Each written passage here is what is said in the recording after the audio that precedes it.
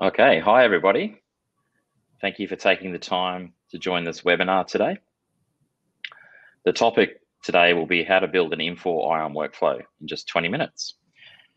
My name is Jason Levick and my background with M3 dates back actually to the 90s when I was a customer implementing MoveX. I've since then worked for Intentia and now for the last 15 years been with ComActivity. Just for some background, ComActivity is the leading Infor M3 service provider here in Australia. We're also a gold channel partner of Infor. Our heritage is very much in delivering value through technology platforms, and we have a focus on staying very much at the forefront of Infor technology, and more recently with M3 Cloud Edition. We're currently delivering these services here locally in Australia and New Zealand, but also in Asia Pacific, the US, and Europe. So today I'll be joined by Kristina Verco. How are you, Kristina? Good, thanks, Jason. Looking forward to it. Yeah, that's good. So Kristina is one of our senior technical consultants and also does quite a bit of TPM work for us. Kristina has also worked for Intentia and now with ComActivity for many, many years. So just in terms of housekeeping before we start, the main thing really is around questions and answers. So we will have a question and answer session at the end of the webinar.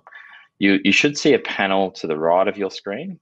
If you have any questions, don't hesitate. Please submit them there at any time and we'll refer back to them at the end of the session.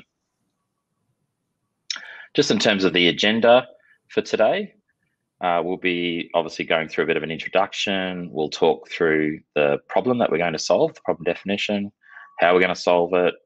Then we'll take you through the demo of how we solve it in software. Kristina will work through some frequently asked questions and some tips. And then we'll move into a Q&A session. So in terms of the introduction, just wanted to highlight before we kick off that in this webinar, we'll actually go into quite a bit of detail. And so it's a bit of a deep dive, really. So don't worry as you go through if you miss something. We'll be sending you a copy of this webinar as a video after it's completed. So just in terms of introduction, what is the definition of a workflow? Well, a workflow is a sequence of industrial, administrative, or other process through which a piece of work passes from initiation to completion. Bit of a mouthful, isn't it? So we will actually be using software to control that workflow. And in this example, it's the ION workflow software that we'll be using. So why use workflows in software? Well, what we're trying to do with workflows is to move away from physical processes with paper or folders on desks, which will bring some efficiency. It'll also reduce time between tasks, and there's no longer any searching required to find my work. It'll be delivered to the individual or to the team, and no longer any ad hoc process involved. Workflows can be monitored and followed, increasing the governance and accountability around tasks. No more slipping through the cracks. And because it can be done in the ERP, it's tightly integrated, and using the collaboration platforms, it becomes easy to use and follow. So now we're actually going to take a look at what is the specific problem we're going to solve today with workflows. So what you can see on the screen is a process diagram. And the problem that we're solving today is a situation where a customer order comes into the system, and that customer order can come in multiple different ways, manually entered, EDI, through an e-commerce platform, etc. And through the order process, it's taken the order on stop because the customer's credit limits have been exceeded.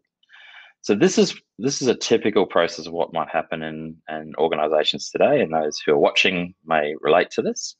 At some point during the day or multiple points, the customer service team will do some checks to see if they can find any of these orders on stop. If they find one, they'll actually go into the order, do a check to see if any payments have come in overnight, running an M3 process to check that. If that succeeds, they can then go on and release the customer order, which becomes then released and ready to go. If it's not successful, they need to communicate with the finance team, and that can happen through phone calls or emails. And the finance team picks up that task. They then go and call the customer. Hopefully they try and sort the issue out. If it's sorted out, they can then release the order, which then it becomes a released order. And they would, in that scenario, would email the customer service team to let them know that that had been released. If it hadn't been successful, they would put that order on hold and follow up at a later stage. So there's 2 points to monitor here or to highlight, is that in this particular process, 2 communications were needed between customer service manager and finance team, and they were manual communications. And there were 2 touch points where a user needed to go in and look up and release a customer order. So, there's a manual exercise of going in and finding things and doing things.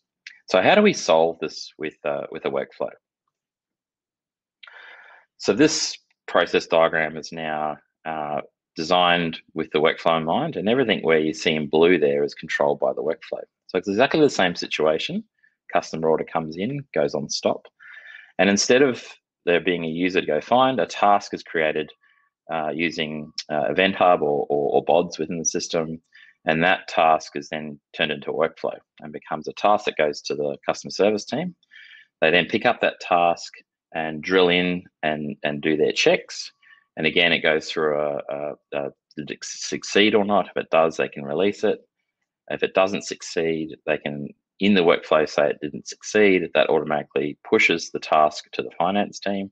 They pick up that task in their workflow panels, go and communicate with the customer, and define the outcome in the workflow itself or on the task. And if the outcome was successful, the workflow itself will release the customer order and go, and then a notification will go back to the customer service. If it's not successful, the order can then go on hold, and that workflow in that case can actually be left there for follow-up, and it can be executed at a later stage. So the key things here is that M3 database actually triggers the workflow. So on an event of there being a customer on stop, it creates that BOD, and that BOD then gets picked up in the workflow. The communications between customer service and the finance team are all automated through the workflow, and all of the touch points back into M3 come out of the workflow. So there's no searching, no need to understand where I need to find this information. It just takes you straight there. And in the second point there, we've automated the release of the order on the finance side, where when releasing, we're saying it's successful, it'll actually release the order without them having to go into M3 at all. So that's the solution. What I'm going to do now is hand over to Kristina, and Kristina's going to take us through how we actually execute that. Thanks, Jason. And before we start the demo, I'll go through some of the ION terminology, but we'd encourage that you don't get too lost in the lingo. If you're not already working with ION, there's a few new concepts to know about, but what we want to show today is just how easy it can be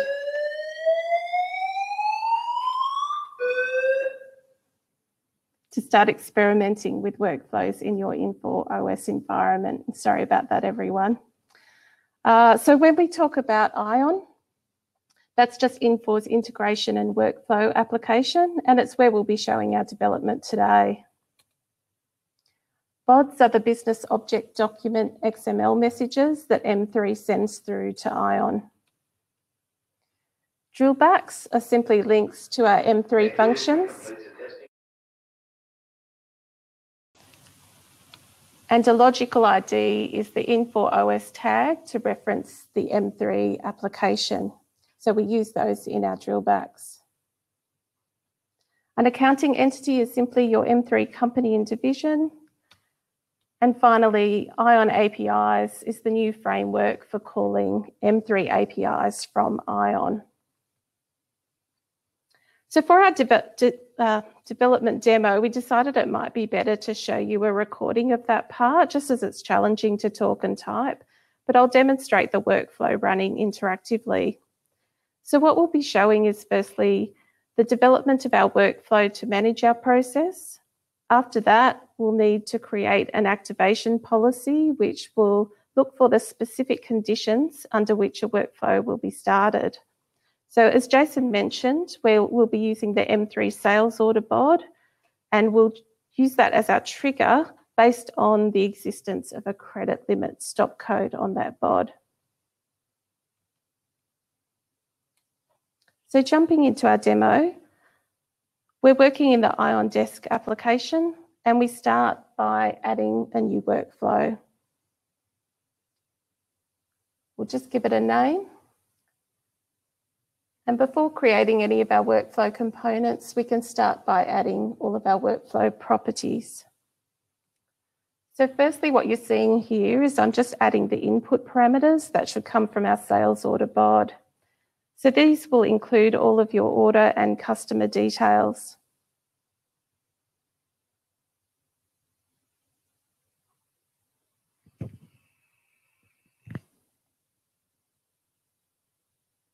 And when we get to our credit stop code, not all sales order bods will have a credit order stop code, so we need to set the use initial value to null just so that it doesn't create errors in ION for those bods that don't have a stop code. And finally, we just add our accounting entity and logical ID fields.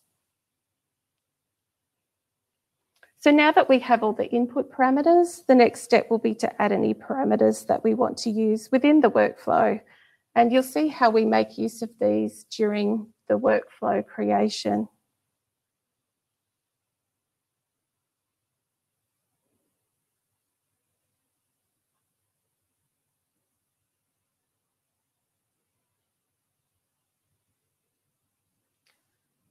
The next workflow set property to set up is our drillback. So Jason talked about the flow needing a drillback to OAS 120, and we can use our standard customer order view for that drillback. Now, some of the settings might look a little bit complicated for the M3 drillbacks, but they really are pretty consistent for every M3 link. So if you have a standard view there already, it can be quite straightforward to set up. It helps though to know your M3 tables and key fields in this process.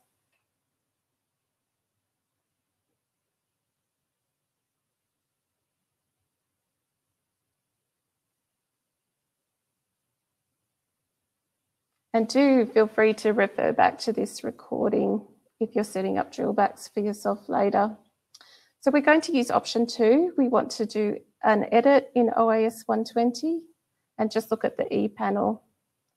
And just these last 3 fields are defining our accounting entity, and they're always set up the same way for M3 links. So now we can start developing our process. And the first step will be to set our company number parameter from the first 3 characters of the accounting entity. We can do this with an expression in the set parameter component. And you'll see here, I can just use Control spacebar to select parameters inside the expression. So now we'll create our first task, which is for the customer service manager to alert them that an order is on credit stop. And I'll set the message for the user here. And again, just retrieve the parameters from Control spacebar.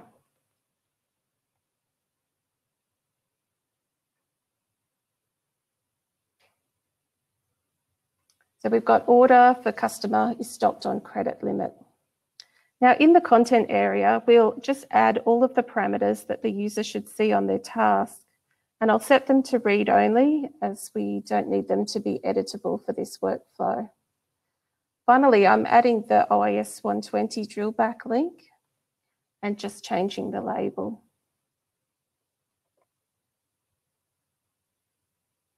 In the actions section, we add all of the actions that the user can take, and these will define buttons. We'll give him one option to select done. If he goes to OAS 120 and does an invoice refresh and finds that the customer's now under their credit limit, he'll click done. And if he needs to send it to finance, he'll click customer follow-up. And our values get saved to that customer service action parameter. Finally, we'll distribute our task, and I'm just picking the customer service managers group here. And we'll do one more thing in this task, which is to save the ID of the user who actioned it, and we'll reuse that later in the flow. So the next step is to add the logic for that follow-up action that the user has taken. And we can do this by adding a decision to our flow and just setting the condition on that follow-up selection. When the decision evaluates to true, we're going to send a new task to our finance group and advise them that a credit follow-up is required.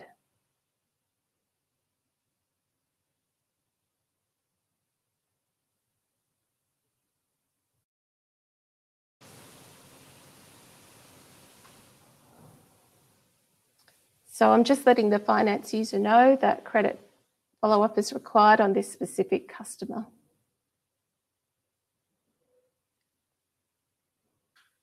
For this task again, we'll go to content and just select any details that we want to give the user on his task.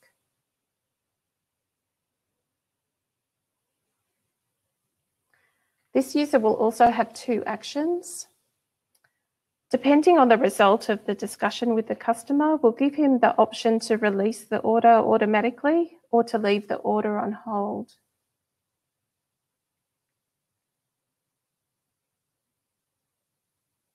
Here again, the value that's assigned to our button is updated to that finance action parameter above.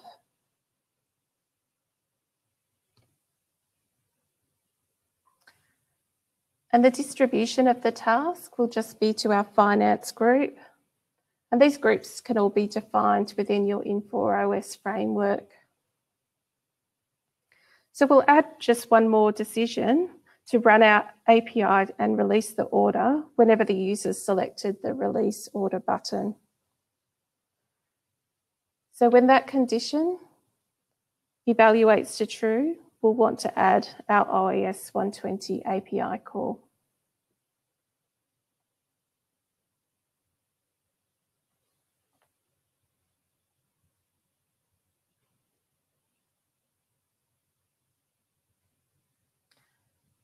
So now I'll add the ION API component, which is a great new feature in the recent releases of Infor OS. I select the product and the API name, and we're going to look for the update CO stop transaction.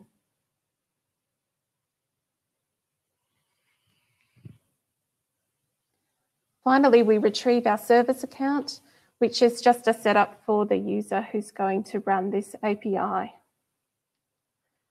Now, it's a very simple API. It's got 3 inputs. We'll need to add our order number and our company number. And finally, we'll just set the stop code to blank.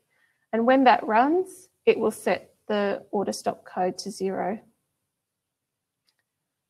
So the final step in our flow is just to add a notification for the customer service manager who actioned the first task.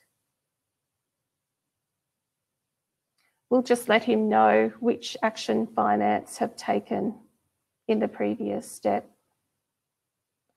And we'll show notes from previous so that if the finance user has added any comments for the customer service manager, he or she can see them then.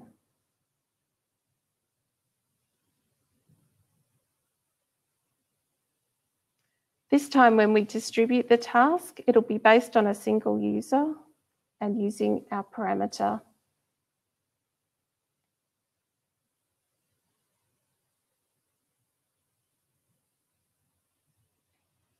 And now we can save and activate the workflow and move on to create our activation policy.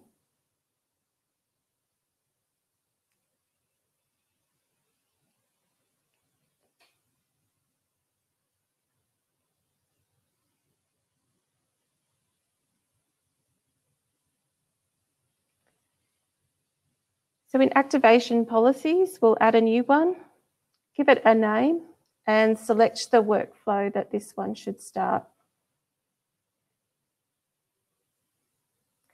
Now, every activation policy is listening for a standard or maybe custom bod, and here we'll select the M3 sales order standard bod to trigger our workflow. If you recall all of the inputs to our workflows, these fields need to be picked up in attributes from the bod. So the mappings might look complicated, but they're all very well defined in the M3 output bod mapping document. So I'm just retrieving our reason code, which is the credit stop code here, some customer details. We needed a number and a name, and finally the order amount. I'll just rename a few of the fields. It makes it easier to read and for people to maintain later.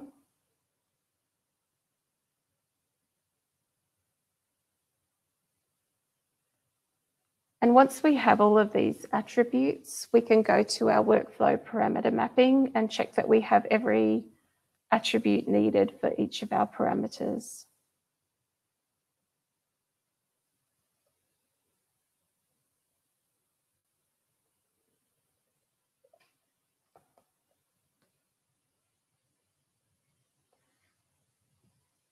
So once we've done our mappings, the final step is just to create the conditions for triggering the workflow. And here we'll set the condition to trigger on the existence of a credit stop code, which is the reason code attribute in our bod. So anytime a reason code exists, we'll trigger our workflow. Once the condition's done, we can set that up as our rule and then save and activate the activation policy.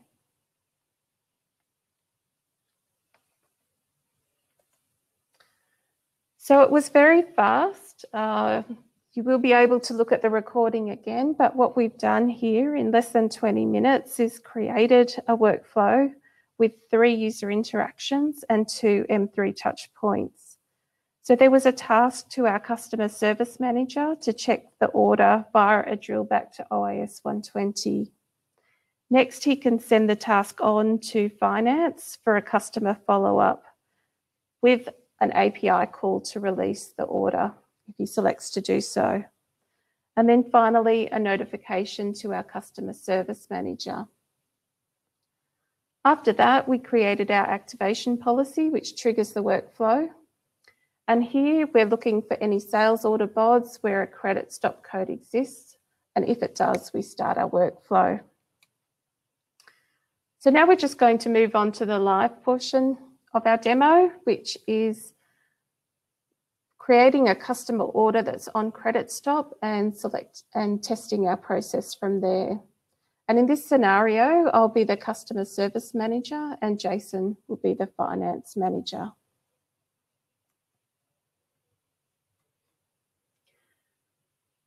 So we're now signed on as me, the customer service manager, and I'll start by creating a new customer order.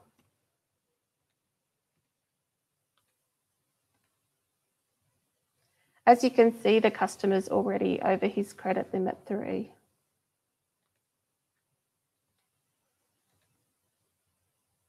We'll just give him one line for $100.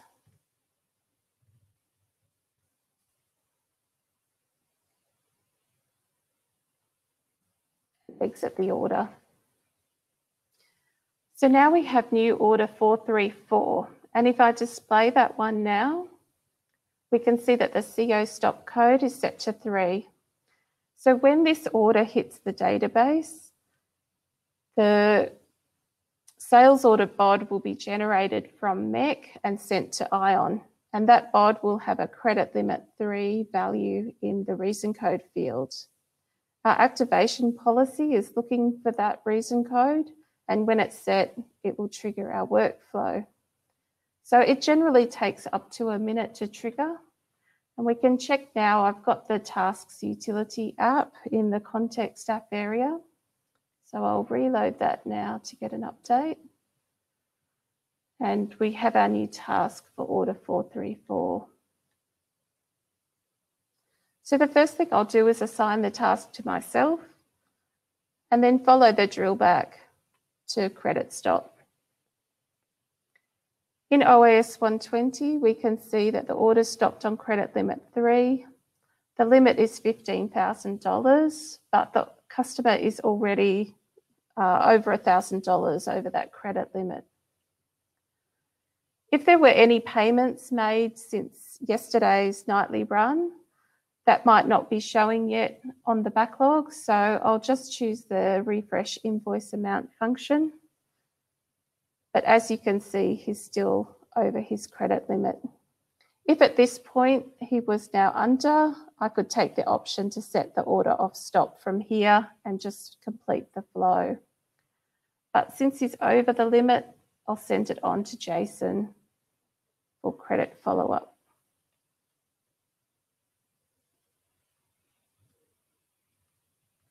Moving on to Jason's session as the finance manager. He also has the task utility app. So I'll do a quick reload of that. And he's received a credit follow-up task. This was sent to the full finance group, but as soon as Jason assigns it to himself, the task is removed from anyone else who's in that group and it's assigned to him. He can see the details about the order. He could follow up at this point with the customer.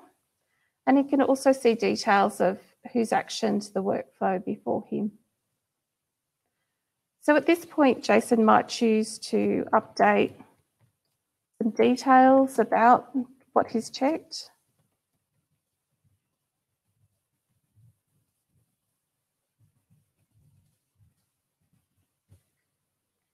He could save that note to his workflow task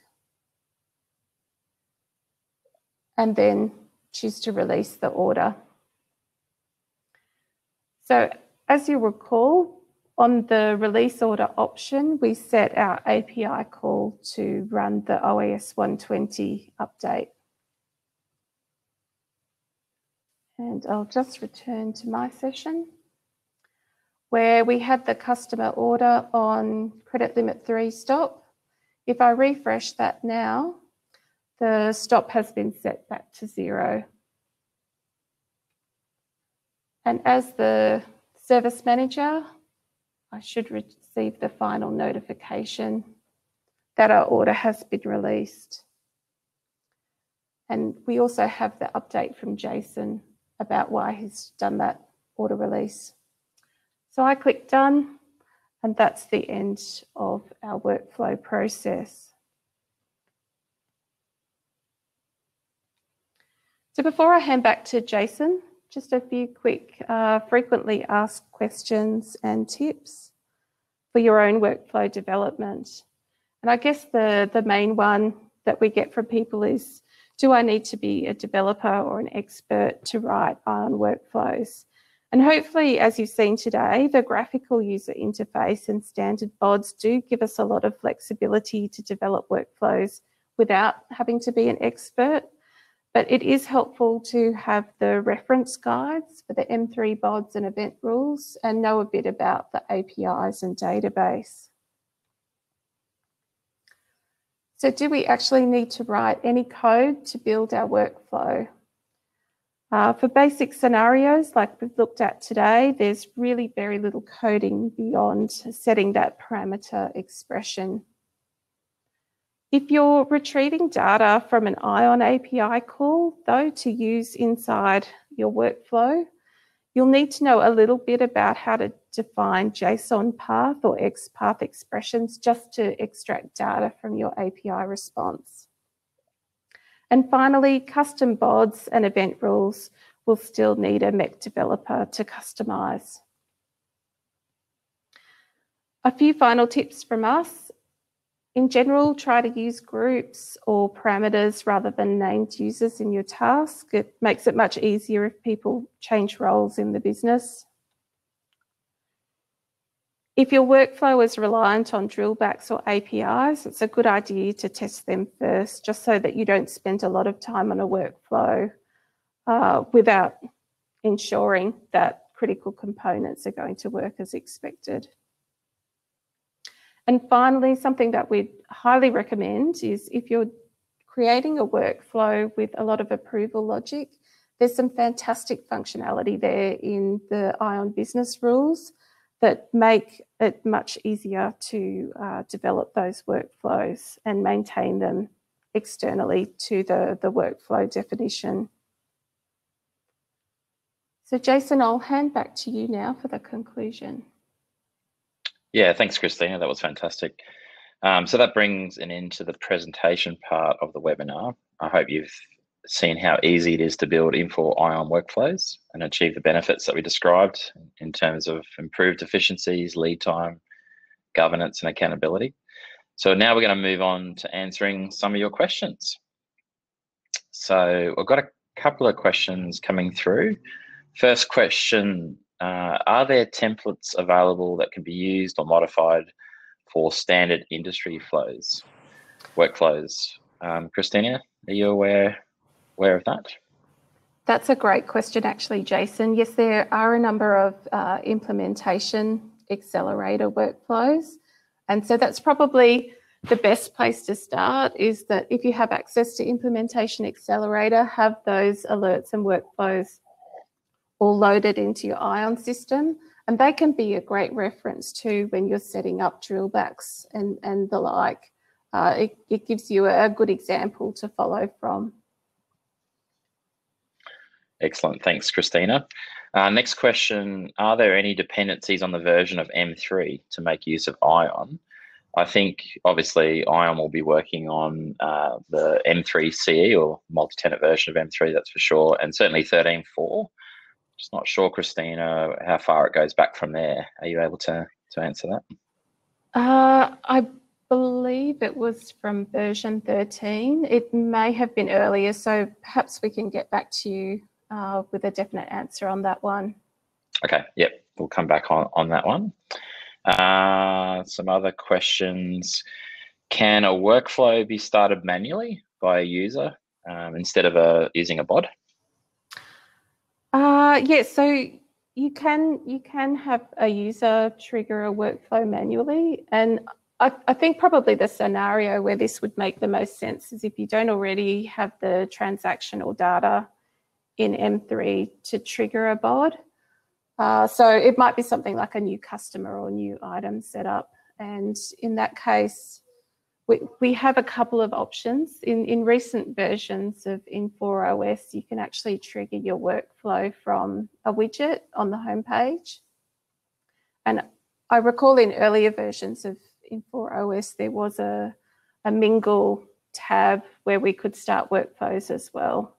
So it's just important that the person has access to the flow, and they'll just need to enter all of the input parameters when they start up the workflow. Great, thanks, Kristina. Okay, another question coming through. If we've developed a workflow in a test environment, how do we deploy that to a production environment without having to do it from scratch? So from both workflows and activation policies, you can export and import. So we generally like to follow a process of just saving the old versions that you've deactivated to a backup copy so that you can always roll back if required, but then it's just a simple export and import into the workflow or activation policy area. So that works quite well. It's just distribution groups and settings like that you'll need to set up possibly in each environment, or remember to import and export as well. Excellent. Great. Thanks, Kristina. Next question. Will workflows work with H5? Well, clearly today we've demonstrated a H5 environment, but what about Smart Office? Can workflows work within Smart Office as well? Yes, they do. So Smart Office had task and alert widgets where you could see all of your workflow tasks and notifications pop up and action them. And it was quite good. You have all the Drillback access there. I think the only difference is in the Smart Office version, we may not have the ION API call functionality. So that would be something to check in your own version of Infor OS. Excellent. Hope that answers that question. Next question. If the standard bod doesn't have all the data we need, can we use ION API calls to retrieve data into the workflow? Yes, we can definitely use ION APIs to retrieve data as well as update data. So you would just do a similar call to what we've done today and use a JSON path expression to retrieve the input that you need out of that API response. The only thing I'd suggest around that, though, is it's best to make sure that any attributes that need to be in the bod in order to activate the workflow are there initially, so that we're not spawning a number of workflows only to run an ION API call to check whether they should proceed. But absolutely, yeah, that's a great new feature that we get with ION API calls in ION Desk. Great, thanks, Kristina.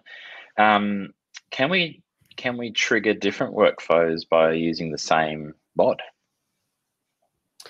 We can. Actually, that's one of the good things with the enterprise service bus setup of ION, is that a single bod from M3 or even from another system can trigger multiple workflows. It could trigger alerts or alarms. It could even trigger interfaces between different systems.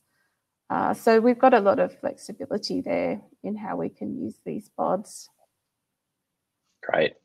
I think we're coming down to the last question here. So if there's any further questions that you wanted to answer, please put them up on your question panel now. But we'll go to this final question, Kristina.